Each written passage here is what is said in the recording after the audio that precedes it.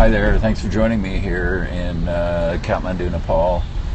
Just driving through traffic and passing a lot of lineups for fuel and lots of gas containers on the side of the road, people waiting to get cooking fuel.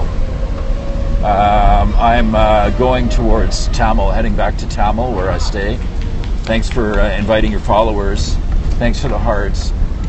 So we've been passing. I just thought I'd come back on because we're passing so many huge lineups of buses and trucks trying to get fuel, and lots of tanking. And these people are, as you can see right now, these people are trying to rush to get some cooking fuel right now. They're getting in the lineup here, and people get, obviously are desperate and are getting pretty aggressive as well, trying to get cooking fuel.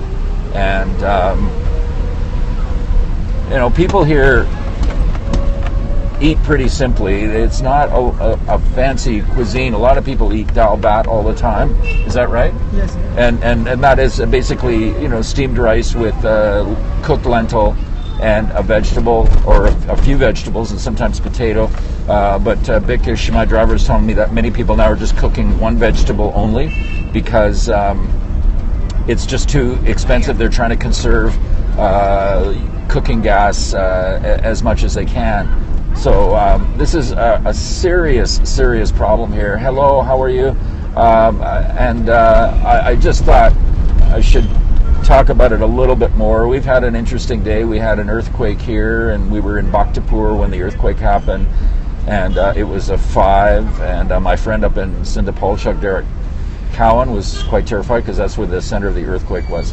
And we're just heading back to Tamil now after driving around all day, visiting some of the villages that I visited during the earthquake crisis here. And this is actually, just see, this is a big lineup here. If you can, I'm just looking through the back window of the car. Another huge lineup for fuel, and it causes traffic issues here as well. Oh, you can still see some of the earthquake damage there. Well, this is the palace, right?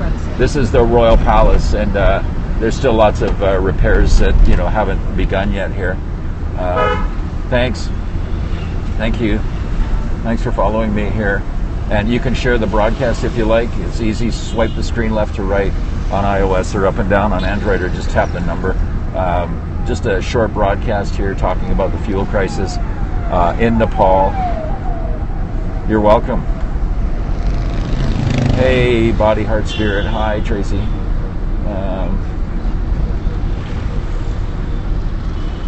So we've just seen lots of, this fuel problem is just right out in the open here. It's not hard to see it wherever you are. Hi, and we've just driven by so many lineups for gas today, and some people wait days to get fuel, and they don't get a full tank. They get rationed maybe 10 or 15 liters. So it's very hard to run a business right now. Very hard for taxi drivers like Vikish to make a living, and it's generally just harder to do everything. So this is the U.S. Embassy on the left-hand side here. It's a huge fortress, and we're just heading back into Tamil now, which is the tourist. So I'll just keep the scope going for a little bit longer. Hi, UK. Hey, Bobby S Vlog. Thank you so much for shares. I really appreciate it. You are awesome. Please follow Bobby. You're so awesome. It's going great. It's going really good. Thank you so much. No. So, thank you so much for following and sharing the broadcast here. And you can see these kids here. These are kids that work through the traffic begging. And I'm not sure if they're working for themselves or somebody else. But if you ever are in Nepal or in Kathmandu especially, please do not give these kids anything. They have NGOs that are set up to help these kids on the street. and giving them stuff is just encouraging them to beg. It is not a good thing. Hello. So if you ever visit any of these countries, developing countries, it's just, especially children, it is not a good thing to give them things. It just encourages a lifestyle of begging.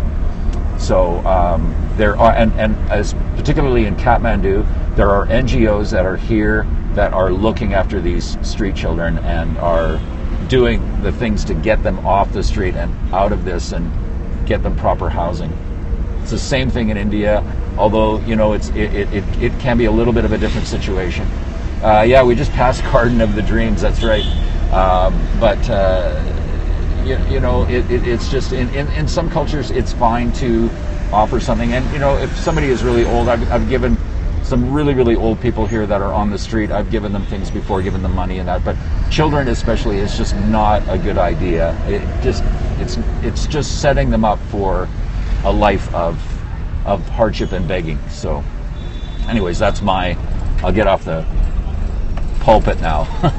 Sorry about that. We're just driving through the streets here of Tamil. This is the very center of tourism in Kathmandu. So if you ever come here, it's a good chance you're going to stay here or end up eating food here, whatever. Thank you. I appreciate that. And we are heading back. So thank you so much. It's about 3:20 in the afternoon here in Kathmandu on Thursday. And this is my last full day here, and I'll be heading to India tomorrow. So thank you so much for joining me. Thank you. Namaste from Kathmandu, Nepal.